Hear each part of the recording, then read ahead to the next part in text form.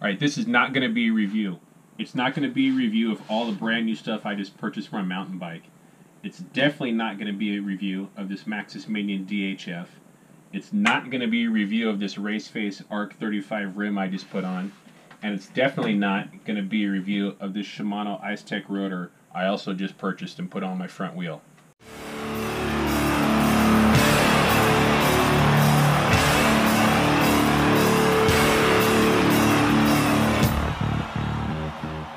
Okay, so remember, it's not a review. It's actually me just taking my old hub and spokes out of my old rim, putting them on my new rim, and a couple suggestions on how I do it on the cheap using just the tools I have around my garage right now. Okay, so what I do is I just stick the tweezers into the spoke nipple. You just jam it in there, and you can just twist it right on out.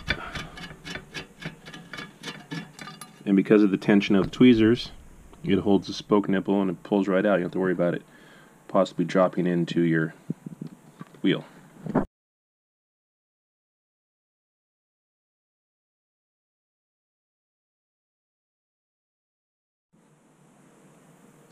So you can see I've taken the rim off, took all the spoke nipples off and everything, and it's interesting, the spokes stayed in the right pattern. Like, they didn't come so loose that I had to take them out of the hub. Since I'm not replacing the hub, I'm actually just going to leave the spokes like this, so I don't have to up, down, underneath, and all that kind of stuff. I'm just going to leave it just like this, and hopefully it'll go into the new rim without any tweaking or anything. Everything's still in the right order as far as, underneath and which side and whatever.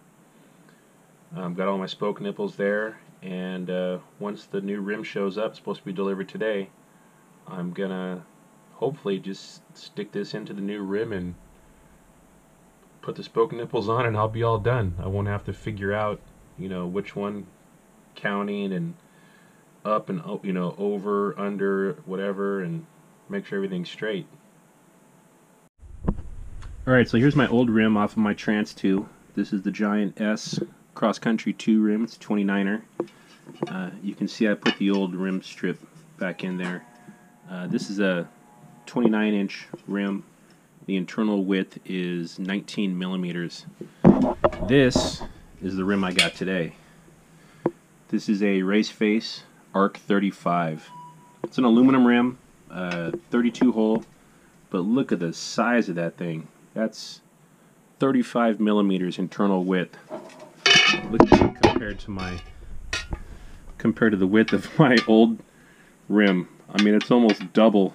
It's three millimeters short of being double the width of my old rim. So that should make a huge difference in how the wheel feels, how the tire feels on it, and how low I can get the tire pressure. The Stan's No Tubes kit that I bought came with this 12 millimeter tape and the rim strip, the rubber rim strip, and the valve. That is the kit that I used on my old Trance tire, and it worked really well. It sealed the tire and it wasn't leaking any air. But I don't have any wider rim tape than this 12 millimeter, and it should be enough to cover the holes. And then I'm going to use the rim tape as well that has the valve already attached, and hopefully that will seal the wheel up. If it doesn't, then I'll just have to buy some wider rim tape and try it again. But I'm going to use what I have, and hopefully that'll work. You can see here that per the Stan's kit and the instructions, the valve hole here has to be 3/8 in diameter. So I just drilled that out, filed it down a little bit, and hopefully that'll be fine. Alright, so I got the hub in the center here, and I'm going to start lacing it up.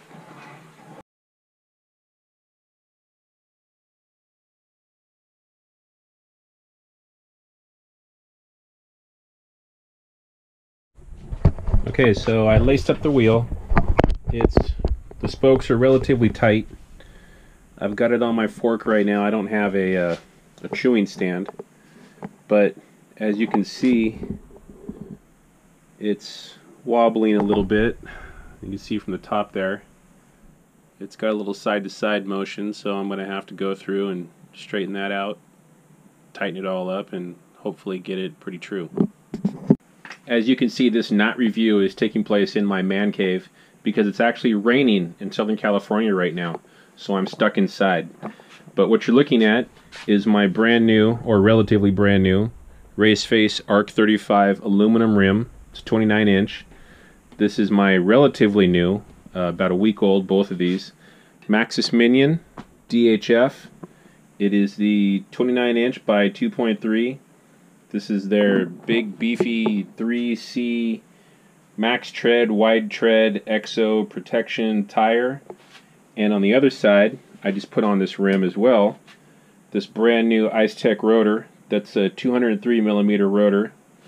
You can see I had to put on the adapter so it would actually fit. It's amazing. All three things are working just amazing. I originally put this tire on my old rim, which was only 19 millimeters wide, which is just way too narrow for this big, beefy, wide tread tire.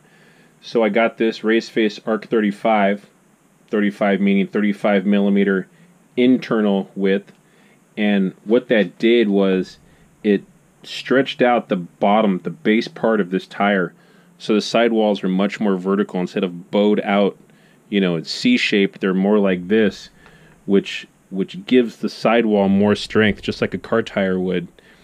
So it spreads the top tread out, and this tire around turns where I was normally scared or was actually slipping because I had a narrow tire on there, this tire would just grab and just hold and gave me a lot more confidence going through turns a lot faster than my old tire setup and rim. You can see how beefy this tire is. I mean, the side knobs on here will just grab and throw away anything off to the sides. And matched up with this rim is just so wide and runs so smooth. It's just amazing. I also wanted to go to the 203 millimeter Ice Tech rotor on the front. I've been doing a lot of downhill lately, and I just wanted a little bit more grab on the front wheel. I moved this thread out, which makes the brake a little more progressive so it doesn't bite so hard at the beginning, but you have to pull through a little bit more, so it makes it softer, but at the same time with the bigger rotor on there, you still have more braking power. It gave another thing that gave me more confidence going down a lot of the downhill tracks I've been doing recently. Alright, another thing you can do to help me out is check out some of my other videos. They're going to pop up in the corners here. One's probably a playlist, another one's going to shoot you to another favorite video. And also click on the center on the Urban Outdoorsman logo to subscribe to my channel. Thanks a lot.